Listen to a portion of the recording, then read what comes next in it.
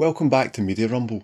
In the few months since Batman vs Superman has debuted, there's been many promises thrown around, promises about doing better next time and not been such a buzzkill. And this year at Comic-Con was the very first chance for them to prove that they knew what they were doing with the franchise and that it wasn't just a depressed monkey with a pen in charge of the DC Cinematic Universe. Probably a slight spoiler alert for Batman vs Superman in this video, by the way.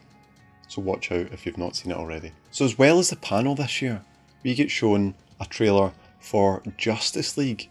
And this trailer shows off all of the big guns in the Justice League, excluding Superman, who is currently sleeping in a box underground. This trailer is all about Batman and Wonder Woman trying to build the Justice League after Superman's death. And this is in order to fight off an upcoming threat. And we get to see an ancient king burying a mother box, a powerful computer used by the new gods of Apocalypse, including Darkseid and Steppenwolf, who is rumoured to be the big bad for this film.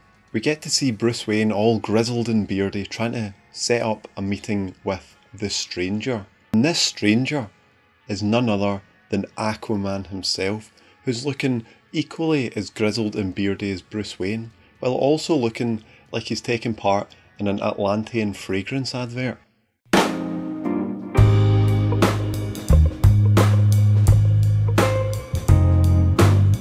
And this trailer really sets down a marker on this new Aquaman, that he's not a pushover and he's someone who can't be underestimated. And this is even more so shown when he actually refuses Bruce Wayne's offer to join the Justice League. And next up is my most anticipated character from this movie, The Flash. We see short snippets of a scene set in Barry Allen's workshop where we see his suit, his tech, and his apparent second favourite chair. And there's a really good exchange between Bruce Wayne and Barry Allen at this point. We get to see Barry's new superpower, Wit. And besides that, we get to see Bruce Wayne throwing a batarang at him.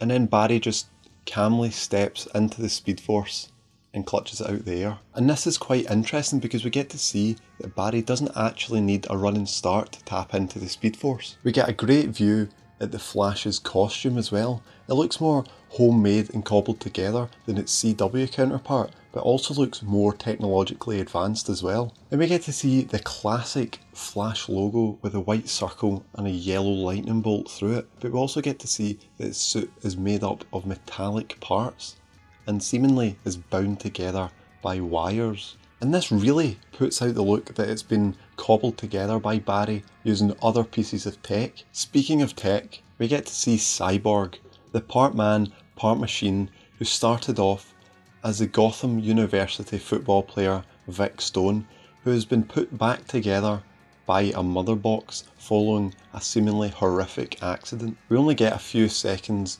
of a look at Cyborg, as this character is someone who has to be completely rendered. And the CGI just kind of looked a bit out of place, but that can be expected as they've just really started production. But in general, the look for this character is fantastic. It's obvious from this trailer that they're trying to move away from the serious tone that they focused on for Batman vs Superman, and this is apparent because we see the number of witty remarks that the characters are producing. We'll need to see though if that's the case for the full film when it's released in November 2017. But for now, you can subscribe to Media Rumble to keep up to date with all the superhero news and anything I'm enjoying in the world of entertainment. So let me know in the comments down below what you feel about this trailer and what your opinions are on the franchise in general and where you'd like to see it going. I'm Chris, and thanks for watching.